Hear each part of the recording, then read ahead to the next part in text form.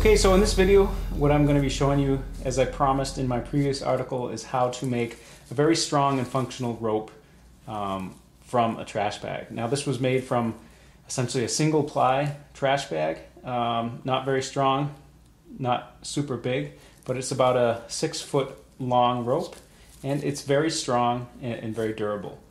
So let's get into it. Alright, so let's show you how this was done. So basically what I did was took a trash bag, laid it out, cut it out so it's all laid out flat, and then used a knife and just cut 4 strips down the long way. And so this is going to form the rope.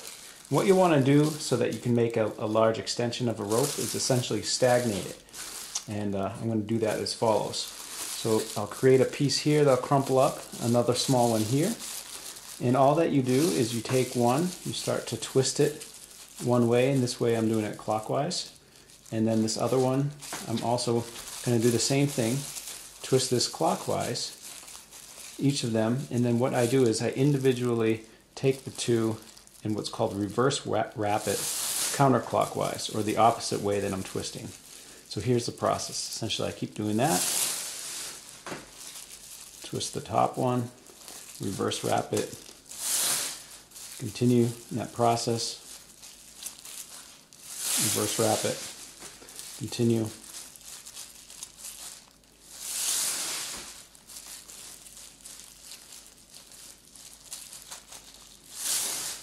and continue down until I reach the end. So I'll fast forward this or move this forward and show you the end part.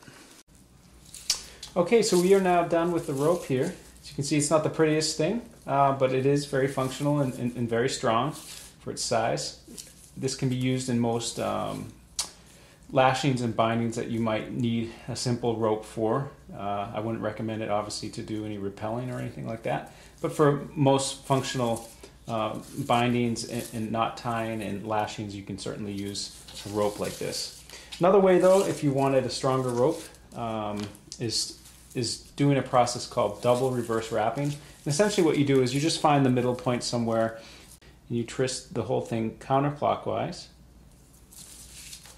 and then the whole thing clockwise back in on itself, and then the top one here counterclockwise, the whole thing counterclockwise, or clockwise, counterclockwise again for the individual ones, the whole thing clockwise, and so on all the way down until you reach the end of the rope. And what you're going to be left with is a thicker strand of the rope here that is doubly as strong, and it's what's called a double reverse wrap. So yeah, play around with it. Let me know what you guys think, and take care.